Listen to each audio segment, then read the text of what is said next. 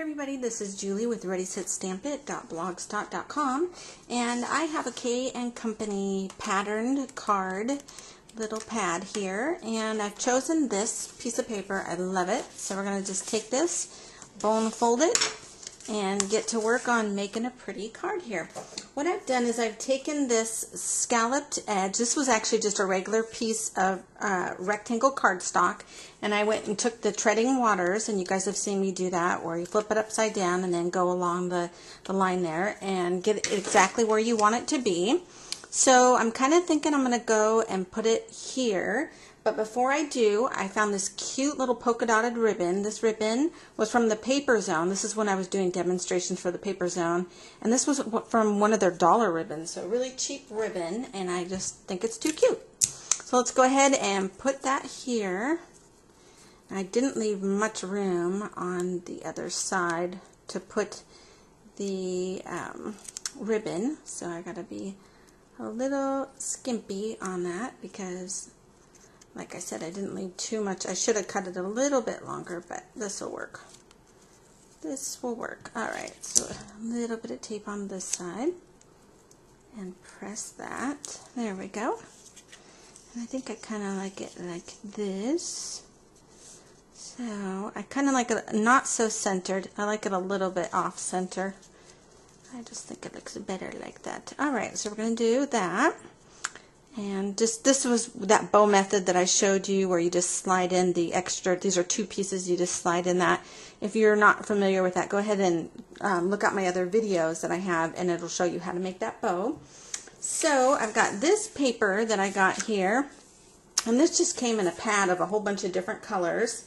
And what I want to do is take this stamp. This is a Hero Art stamp, and we're just going to use this Kaleidacolor Blue Breeze, and I'm going to use it on, there's a lighter side and a darker side, so I'm going to use it on the lighter side just because there's lighter colors in this cardstock here. So let's ink this up. Let's see here, that looks pretty good, and we'll press that down here, make sure I get a good solid image. Alright, a little on the light side, but that'll work. That will work. Alright, so let's go ahead, trim this up here with the trimmer. Let's go on this edge here. There we go. Oops, sorry guys, I just bumped the camera. There we go. Okay, maybe trim this up just a little bit more here. Alright, so now we're going to get some double stick tape. And double stick tape the back of this here. Get a nice little green edge. I got this cardstock also from the same pack. There was just a bunch of rectangle cards. Actually, let's cut it this way so I don't waste all that paper. So a bunch of rectangle cards and some really cool colors. So anyway, nothing in particular from any brand. I actually got it at a garage sale and I thought it was pretty cute. So let's see about exactly where do I want to put this little guy here. That ribbon. Maybe we'll put it like so. Okay. And I have a really, well, what I thought was a cute idea. Who knows, right? But I think it's a cute idea.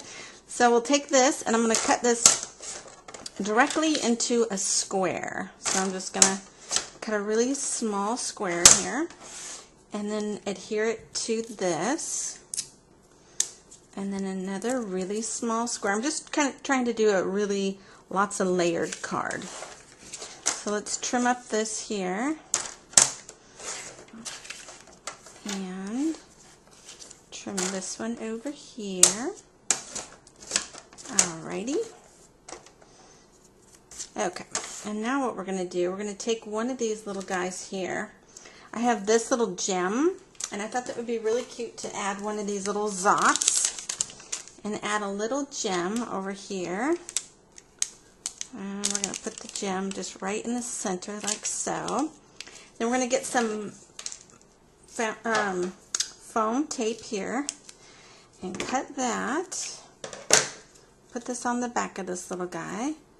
Peel it off. And I thought it'd be really cute to add it to this. I kind of want to just add it so that's layered here. And then I'm going to add some foam mounting tape to this as well. So we'll cut a couple pieces here of the foam mounting tape. There we go. Maybe one here and one here. And just peel off the backing. There we go. And one more here. And then we'll put it on the card. And then I got a cute little saying too that I thought would go well. So we'll kind of put it like that, a little bit up in the corner. So I kind of like the layered and little raised look that we're going for here. Just a little something different, a little different layout. And then we need a little saying down here. So I found this little saying and I liked it. This is from Stampin' Up and it says hello. So we'll take the, I think I'm going to take the brown. I kind of wanted to do different colors here. So let's ink up the brown here. Put the brown right there. Hello. And then we'll trim this out. So let's trim it here so we're not wasting too much paper. And trim it right here. Alrighty, I think I'm going to trim a little bit more of this, only because I have this other that I want to put it on, that darker green color that I have. And I just want to add that to it. So, yeah, I like that better. I'll get trimmed up a little bit more so that we can add it to this. So let me do a little double stick tape here. We'll add it to that. And then we're going to add it here. Keep a little edge on there so you don't have to cut as many cuts. And we'll do it right here. Trim up that edge. Flip it around and trim up this little edge.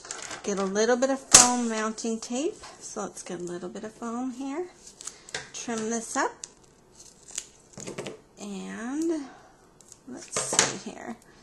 Take this little foam mounting tape. That's my doggy again. I have a really cute little Weimaraner. His name is Odin. Alright, so let's take this here and add the hello. Alright guys, so that's our finished card. And let me get everything out of the way so you can actually see a nice picture of it here.